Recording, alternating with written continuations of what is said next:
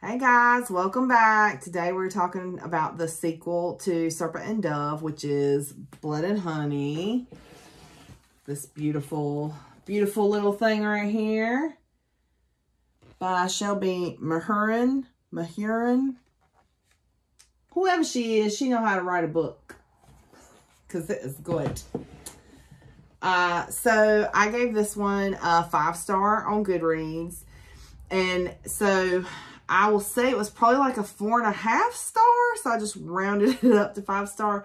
It's still a really good book. It's still a really good series. It just wasn't I didn't wake up at 4 o'clock in the morning and read this book. And it wasn't like a, you know, oh my gosh, couldn't put it down. And that is usually what my 5 stars are, is because I literally will wake up at 4 o'clock in the morning and can't go back to sleep because I'm thinking about the freaking book.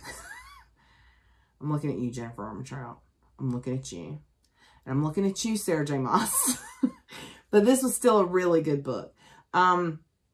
So I think it kind of, maybe the story dragged a little bit in some parts. And that's why I gave it a 4.5. But it wasn't to the point that I would be like, oh, this is a 4. It was still a really good book. It just, I don't know. Maybe because you already had the tension of the first book between Lou and Reed. And you still have tension in this book between Lou and Reed. Between Lou and everybody.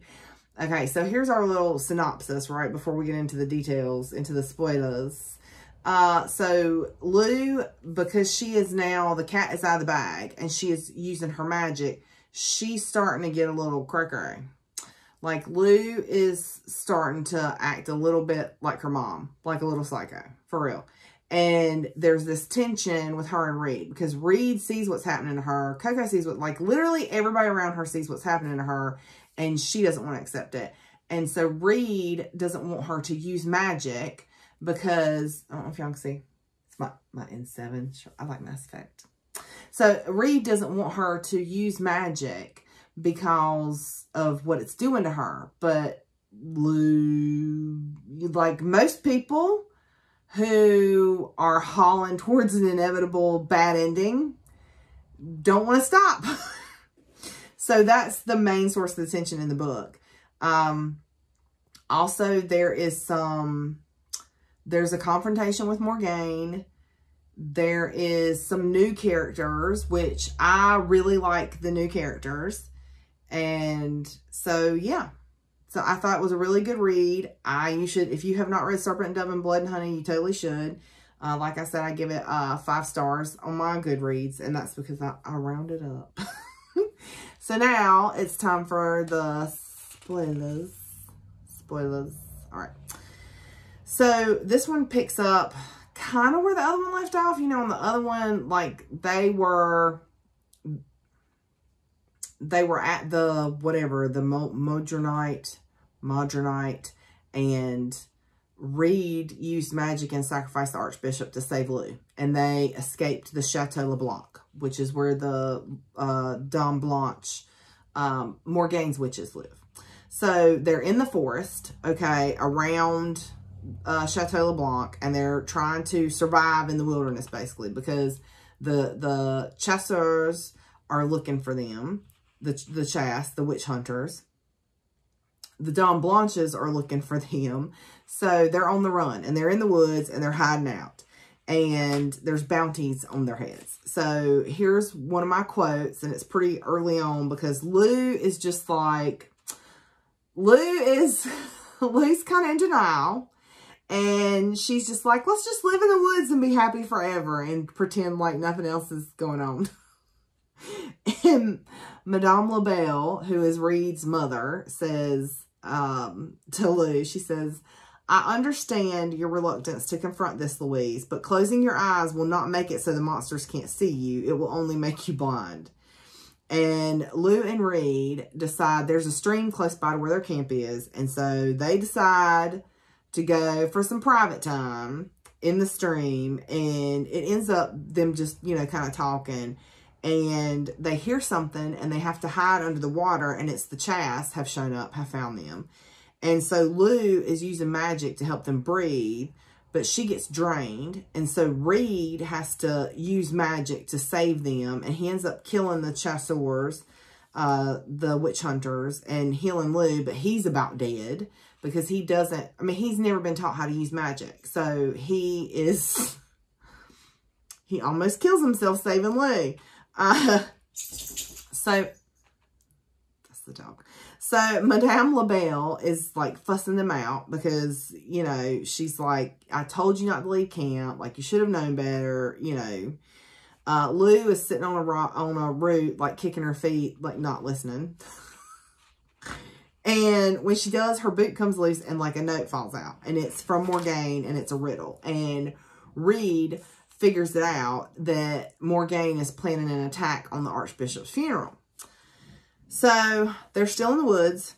Lou, they're trying to figure out how they're going to sneak back into Cesarine or however you say it, the city where the king is at, and where the Archbishop's funeral is going to be, to stop Morgaine, because they think Morgaine's going to kill all these innocent people. So they're in the woods, and Lou gets the bright idea to let Beau, the prince, dye her hair as a disguise. And that goes about as well as it sounds like it would go. Some of her hair falls off, and it ends up white, which makes her look like her mother, which she's already kind of going down the cray-cray aisle, you know what I'm saying? So she's mad. She storms off so that she doesn't, you know, turn Beau into a frog or something. And when she comes back, Reed is like picking with her to try and make her feel better. And so here's a quote from Lou. She says, someday I wouldn't need to hoard Reed's smiles, and someday he wouldn't need to ration them. You know, she's thinking, you know, one day we're actually going to be able to just enjoy each other and enjoy life. And so Ansel wants to train because he, you know, he was training to be a chasseur, and, or chasseur, I don't know how you say it. Je parle un peu français, but I don't know how you say chasseur. So, I know chasseurs is shoes, but I don't know what a chasseur is. It's to chase. It's a chaser, thus witch hunter. But I don't know how you say it. So, Ansel wants to train because he was training to be a chass, and Lou takes him, you know, out to train. They find this town, and they go to the tavern because they're going to do some recon, right? That's the plan. And they're going to try and be low-key while they do this recon. And, I mean, it's a book, so y'all know what was going to happen, right? It was not going to be low-key at all. So, there's this really overly friendly man that comes along and is chatting up Lou and Reed and the gang. And it basically raises suspicions because of what Lou is saying to the man. And so then there's a bar brawl, right? And Reed and Lou are fighting. And Coco, LaBelle, Ansel, and Beau are trying to get all the villagers out of the pub so they don't get hurt by the magic or the weapons, or, you know, take your pick of things that could hurt villagers in a bar brawl with magic beings. So the overly friendly man, whose name is Claude Devereaux, sets the pub on fire. Yeah. Sets the pub on fire. So Lou and Reed escape, but Lou is hurt. And Coco heals her, and Lou wakes up to, like, Coco and Reed are arguing about Lou, and they don't know Lou's awake. And she hears them arguing, and Reed's like, you know, like, I love her. She's going a little cray-cray since she's been using magic. Like, shouldn't we be concerned? And Coco's like, oh, yeah, that she's already started the descent. I don't know if it's the descent into madness. I mean, nobody ever says what she's descending into, but it certainly seems like a descent into madness. So Lou kind of makes some noise to let them know that she's awake, and they discuss the plan for getting some allies. Reed does not want to use magic, and a discussion, it's not really an argument, but it's a discussion, a debate ensues between Lou and Reed, and Lou comes up with a solution. She says that Reed can travel with Devereaux and the actors, and Devereaux's like, well, that's fine, but everybody who rides, you know, if you gonna ride, you gonna contribute. So what you gonna do? So they all have to come up with an act, the ones that are riding with them, and Absalom, which is a Madagot, it's some kind of like demon that follows lost souls or something. It's been following Lou this whole time. Like, we didn't know who it was following in the first book, but it's following Lou. And Absalom the cat goes with Lou, or the fox. Is Absalom the fox or the cat? No, Absalom's the cat. She ends up having like a whole menagerie of Madagots. Madagots? Yeah. And so they make it to the Blood Witch camp, which is where Coco's aunt lives. And they're told that like they're all going to be sharing the same tent and that there's a boy missing. And so, which Lou's like, huh? What do you mean there's a boy missing? So the Dame Blanches, Lou's mother and those witches, do not keep their sons. Their sons are discarded, given up, given to orphanages, whatever. They don't keep their sons because they didn't think sons had magic until Reed proves that sons can have magic. But the Blood Witches do keep their sons. So there's actually a boy missing from the Blood Witch camp. And La Voisin, who is Coco's aunt, tells Lou and Ansel they got to go. She's like, I don't want you here. And Coco says but that she wants Coco to stay, basically, and become, you know, the leader of their people that she's supposed to be. And Coco says, well, let us try and find the boy. And if we don't find him, you know, then Ansel and Lou will leave and I'll stay. Well, then we switch to Reed's point of view, because the point of view switched just like they did in the first book. So we switched to Reed's point of view, and he's practicing his knife throwing, because his act, you know, I told you everybody's got to contribute. So his act is that he throws knives at his mom, Madame LaBelle, while she's spinning around on a circle thing, a board. Yeah. Yeah. So they come up with the name for him, which is the Red Death, because he's got red hair. And Devereaux actually tells Reed that his trauma is causing him some emotional issues. Imagine that. I mean, he's been through a trauma, right?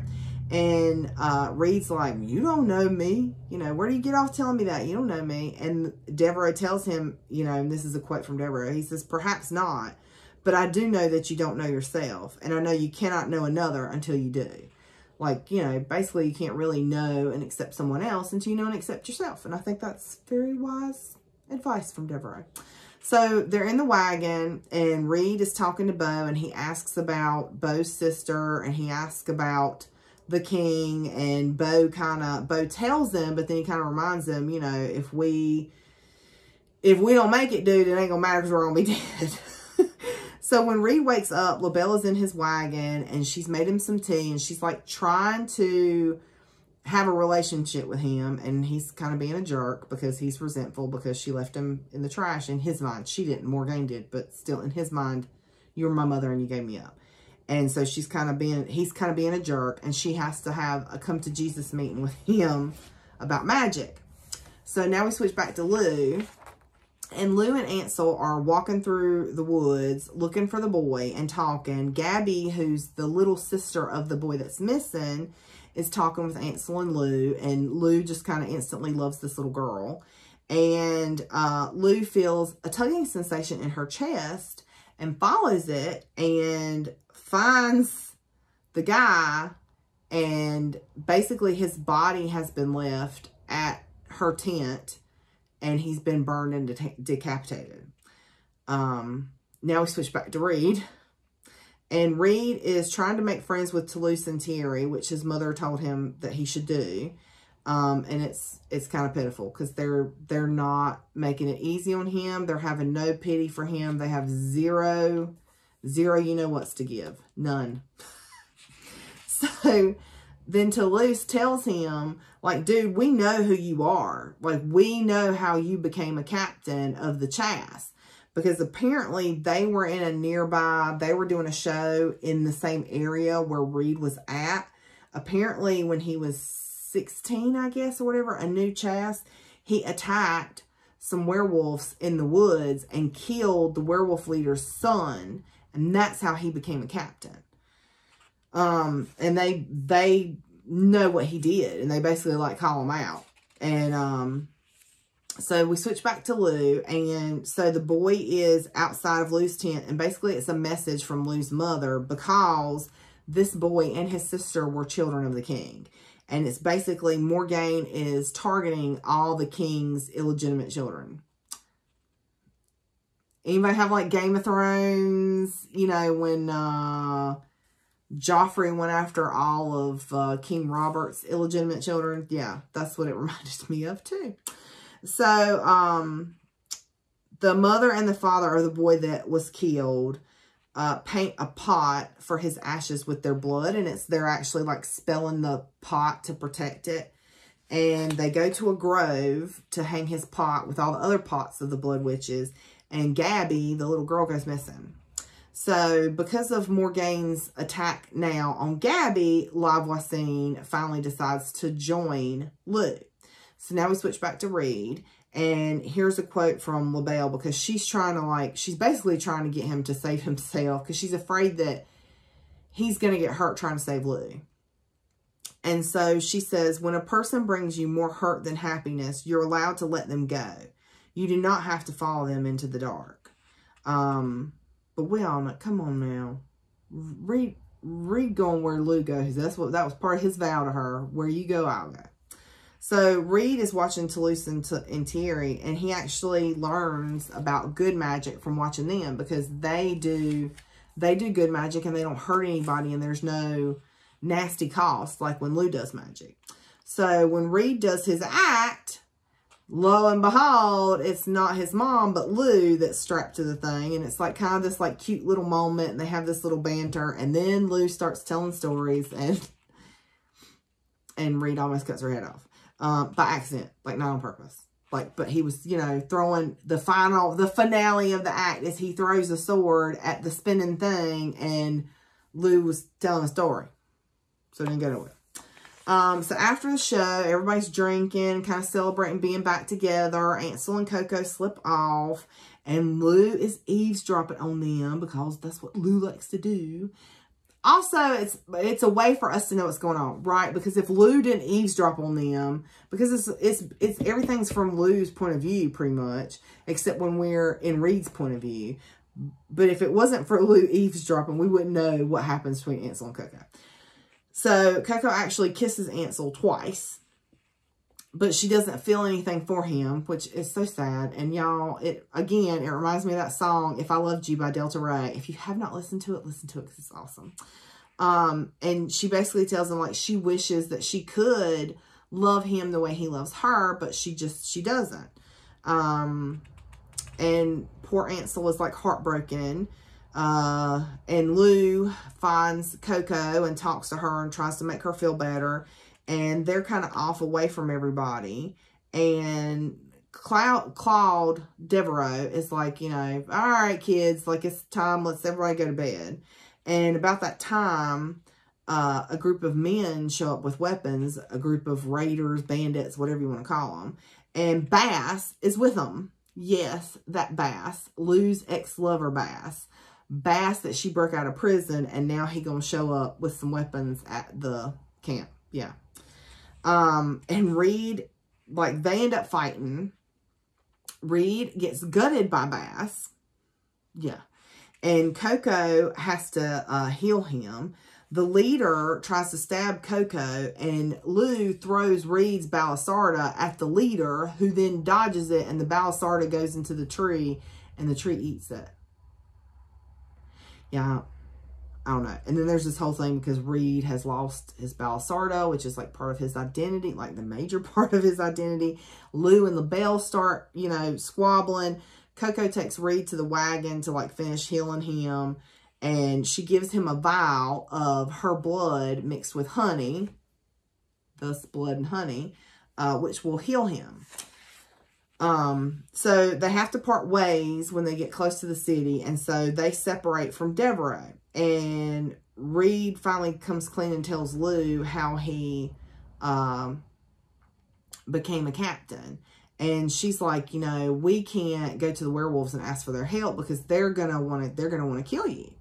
And Reed is like, you know what? No, like I need to own up to what I did, which I respect that, Reed. I respect that. Own your garbage. Own your garbage.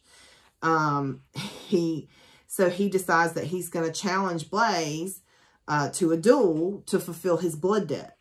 So in the woods, they stop and take a break. Ansel wants to train. Lou and Reed are debating fighting styles because Reed is a trained soldier and Lou is a trained hoodlum.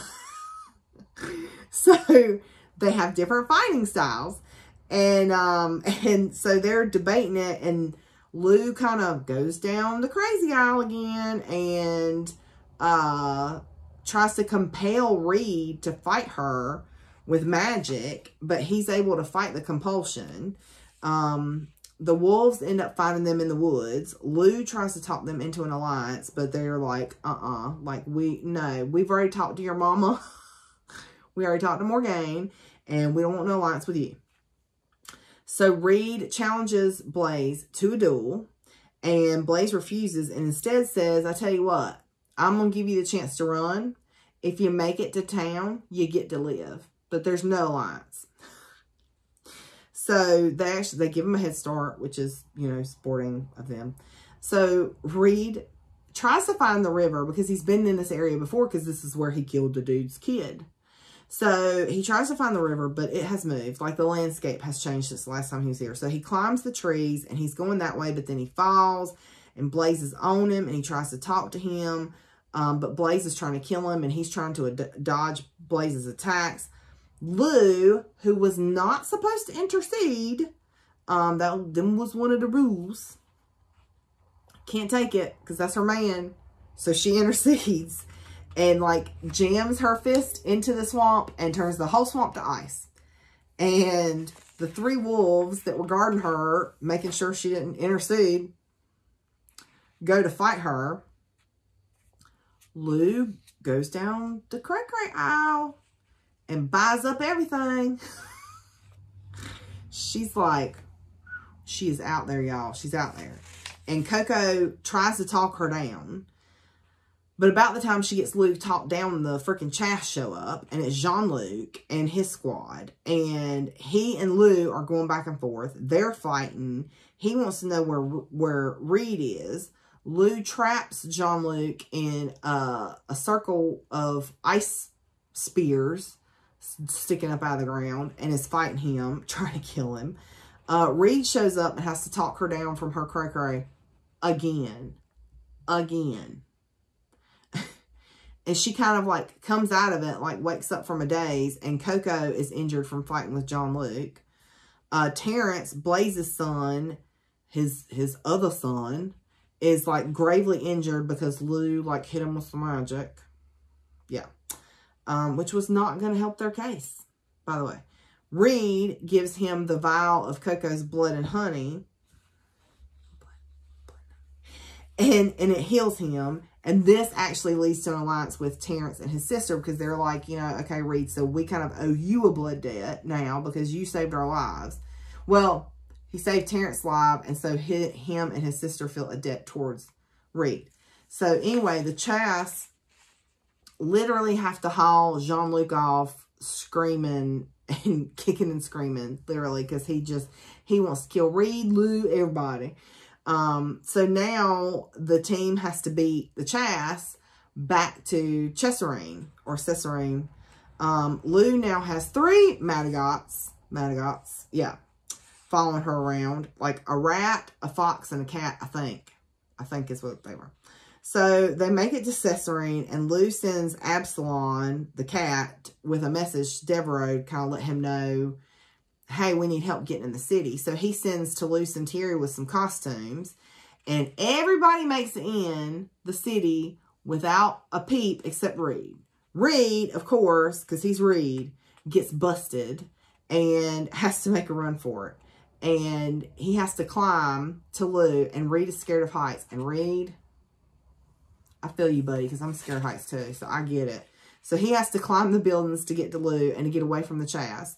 So, while they're trying to get to the place where they're staying, the Leviathan, they actually come across Manon, who's one of the witches who works with Lou's mother, and she's killing this guy, Gilles, and I don't know if he's like her lover or if they were just friends or if they even know it. Like, it kind of feels like they know each other, but you don't really know. You don't get the backstory. And kind of find out because he's one of the king's children. You know, Morgane was hunting down the king's children, and Gilles was one of them. So Reed and Lou duck into a shop to kind of hide from the witches in the chest, and they finally have it out. I mean, it's been coming the whole book, and they finally have it out. And Reed kind of goes off and says what he needed to say. He needed to say it, and she needed to hear it. And he leaves. And Lou kind of rages and cries. They finally make it to the Leviathan, which is the pub and inn where they're staying at. And the gang's all there. And Reed wants to talk to the king. He's like, I still think that we can get the king on our side against Morgane. And Beau's like, all right, cool, let's go to the castle and talk to the king. So they use some secret tunnels to get to the throne room. And Beau speaks with the king, his father, while Reed watches from the tunnel entrance with Madame Labelle. The king is having none of it and goes off on Beau. And by the time they realize that, oh crap, this is a trap, it's too late. Somebody knocks Reed out. So back in the Leviathan, the group starts arguing about what they need to do because the wolves are like, hey, look, our debt was to Reed and Reed's not here. So we out. And the witches are like, of course, because you're cowards. And Lou's like, no, everybody needs to work together. So anyway, they start fighting. Lou sets Coco on fire because Lou's just back in the crazy aisle buying everything up. And when she realizes what she's done, she's like, oh my God, Coco, I'm so sorry. And she's crying. And I'm like, okay, you cried, but you set your friend on fire. How about don't set your friend on fire? Just don't do it. So back to Reed. Beau, Reed, and Labelle are all in the dungeon being questioned by the king, who is being a complete and total jerkface. I mean, he's just mean. He's mean and nasty. He's mean and nasty to Reed. He's mean and nasty to Labelle, and he's mean and nasty to Beau. He's just mean and nasty. So he leaves them for the archbishop's furniture. And the twins, Beau's little sisters, actually come and break them loose. So the Chasts show up. And Reed and Beau make a run for it while Labelle holds them off. So Labelle is now in the clutches of the king and the Chasts. Okay? Lou is on the roof of the Leviathan. We switch back to Lou. Is on the roof of the Leviathan. And she's actually having like a heart-to-heart with God. You know, like just kind of pouring her heart out. And she finally kind of admits, that she's lost and doesn't really know, what she's doing. And so Devereaux joins her, and he tells her that he knew her mother and that, she's nothing like her because Lou feels herself going down that road. And he still won't say what he is. She's like, Devereaux, what are you? Or Claude, what are you? And he's like, what are you? He answered a question with a question.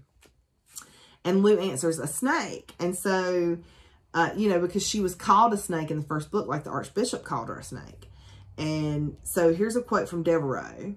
And he says, what you are now is not what you've always been, nor is it what you always will be. You are a snake. Shed your skin if it no longer serves you. Transform into something better, something different. And Reed comes to the roof right about then and hugs her and tells her, that they've got Labelle. And so Devereaux's like, you know what? We're going to handle the funeral. You guys, which means Reed, Lou, Beau, Coco, and Ansel, stay here in the inn because everybody knows who you are. Like, you're on wanted posters everywhere. You guys stay here. Which is, it does two things. I mean, yeah, they are on the wanted posters, but it's also an opportunity for Beau to actually get to mourn and grieve the Archbishop. So, Lou says to Reed, because Reed's he's reliving all these memories of the Archbishop because his funeral procession is going right past him in the end. And Lou says to Reed, sometimes it hurts to remember the dead as who they were rather than who we wanted them to be. And she kind of comforts him while he grieves and while he's having these memories. And they actually have a heart-to-heart talk. And it's like the talk that they've needed to have the whole book. The one in the shop was like kind of the come to Jesus meeting. And this one is the I still love you talk. And followed by some beautiful intimacy. And then back in the bar, Lou gets another note, and they finally put it together that Morgaine's not attacking the funeral. She's going to attack the Masquerade de Cranes, which is the Ball of Skulls, or some party that happens in the catacombs. So, and that she's taken Celie, which is Reed's ex-girlfriend, now Jean-Luc's girlfriend. So, Lou lets Nicolina, the creepy blood witch. She's like La Voisin's second, but she's like creepy. I don't know. She's like a spirit. Like she's not even really corporeal. I don't know. Anyway, so she lets Nicolina distract Reed while she slips into the storeroom and the tunnel, and she blocks the trap door with her dagger, and then she blocks it with magic to keep Reed from coming after her because Coco like tastes her blood and tells her that a man close to her heart will die. So to protect Reed, she magics the door so Reed can't come after her. So Reed and the group end up having to go to a different tunnel entrance, which is in the cemetery. So when they get into the tunnels, something extinguishes the torches and people start disappearing. And then it goes out again and more people disappear. It's kind of reminds me of like, you know, a scary movie, like the lights go out and people disappear. So when Reed uses magic to make a flame, the only people that are left is Beau, Coco, Blaze, and Jean-Luc. That's it. Everybody else is missing. So, switch back to Lou. Lou wanders through the tunnels and ends up wandering in the right direction. And she ends up in the tomb of the clergyman, including the Archbishop. And she kind of has this aha moment of, okay, I know where they are. So, this goes back to Reed. Reed and Jean-Luc, as they're walking through the tunnels trying to find Celie, actually have a heart-to-heart. Blaze catches Lou's scent, but the others, but other people as well, which ends up being the Chass. So the Chass show up, and Jean-Luc has to defend Reed, and he basically tells them that they have new orders, which is to find and kill Morgaine, who's somewhere in the catacombs. So we switch back to Lou, and Lou gets to the Tremblay tomb, which is the Celie's family's tomb, and to Philippa's casket, which is the sister that was killed by the witches because the father was selling magical artifacts. That's whose townhouse Lou broke into in the first book. So Ansel shows up. He followed her. And she, because Coco said a man close to your heart will die. And so if it's not Reed, what if it's Ansel? So she says some very nasty things to Ansel to try and make him leave. But he won't go. He refuses. And so the coffin opens up and poor Celie is inside with her sister's decomposing body. Yeah. And she's been in there for weeks. And she can't get out because Morgaine basically enchanted her or put a spell on her that the only way she could leave the coffin is if she leads Lou to Morgaine. Yeah. So she's kind of having a little bit of a breakdown, which is understandable. I think any of us would probably be having a little bit of a breakdown in that situation. So Lou kind of has to like grab her face and like tell her to get it together or Reed's going to die. And so the girl, you know, gets up. So they end up at the Masquerade de Cranes and they end up, that was like a mix of Spanish and French. I don't know what happened there. They end up in a cavern with benches, kind of like an amphitheater, but underground. And Morgaine has corpses floating around her. It's more people that she's killed that were the king's sons. And there are a whole bunch of people that are magicked to sit on the benches and watch everything that's happened. The witches are there too. Morgane is given this, you know, the classic, like, villain speech, right? Like, spelling out her plan and, ha, ha, ha, you fell for it beautifully, blah, blah, blah, you know. And Lou is giving her snark, like, you thought you had me. And so Morgane actually has Gabby, the little girl from the Blood Witch camp, and she starts torturing her, and Ansel throws a knife and hits her in the hand. So Morgane starts throwing fireballs at him. And Lou cuts her and stabs her, but at the last second, she kind of hesitates and doesn't kill her. And at the same moment, kind of, Reed shows up with the chas, and Morgane hurls a fireball at Reed. Devereaux comes in at the last second, catches it, and he heads for Morgane and Lou, and they both kind of stop and look at him. And he changes into the Wood Woes, which is this mythical wood god with cloven feet and stag antlers. And he tries to, like, talk some sense into Morgane, who, I mean, you know, you might as well talk that wall back there, because Morgane's going to do what she wants to do. Like, there's not going to be any talking sense into her, because she, you know, the cray-cray train left the station, and it ain't never coming back, okay? It is gone. Okay, you're never gonna find it. So, she backs away like she's gonna leave, and he's gonna let her. And then at the last second, she kills Ansel. Yeah.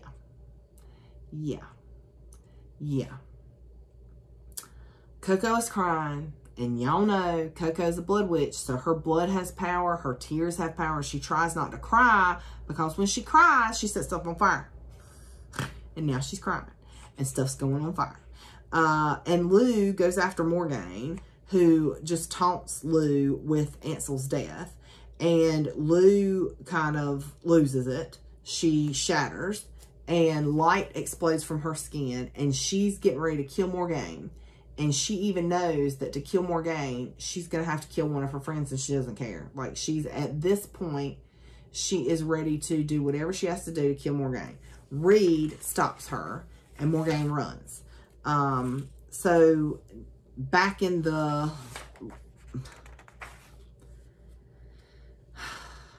I'm sorry, y'all. It just... Okay. The end of this book, like... Oh my God. Okay. So, they're back in the pub in the Leviathan. And Lou is in a room with Lavoisin and Nicolina. And she's telling them, like... We're going to burn down Chateau LeBlanc. Like, I'm going to burn it with all of them inside. And Lavoisin's like, well, no, because the whole point is we want the Blood Witches to come back and live in Chateau LeBlanc. And she's like, well, that's fine. They can live in it after they clean out my sister's ashes. Like, Lou's like, no, they got to die. They all gonna die. She kind of reminds me of Dany from Game of Thrones. Like, the whole Mad Queen thing. And I didn't like it. Let's just put it that way. So, Nicolina and Lavoisin lock the door of the room that they're in with Lou. And they're kind of like, well, how do you think your mom knew where you were? How do you think those notes kept ending up in your boots? Because, and I don't know. So, you can't tell. Like, are they working with Morgane? Or are they... Lou's there, and they're going to use Lou to their advantage. So, they cast a spell on Lou, and I don't know if Nicolina possesses Lou, if Lavoisin possesses Lou. I think it's Nicolina, because she kept saying she was going to have Reed's kisses. So, I think Nicolina possesses Lou. At any rate, something happens, right? We don't know what. And then it cuts to Reed's point of view, and Reed says the door opens, and Lou comes out grinning. Now, why would Lou be grinning? Because Lou was devastated, right? Lou loved Ansel, so why would she be grinning? He says she comes out grinning, and she kisses him passionately. And that's the end. That's the end of the book. So it definitely ends on a cliffhanger. I was just like y'all, the end of that book, like, ugh, made my feelings hurt. So now we're going to have to wait for the third one to come out before we even know what in the crap has happened to Lou. So thanks, you guys, for tuning in, and we'll catch you next time. Bye.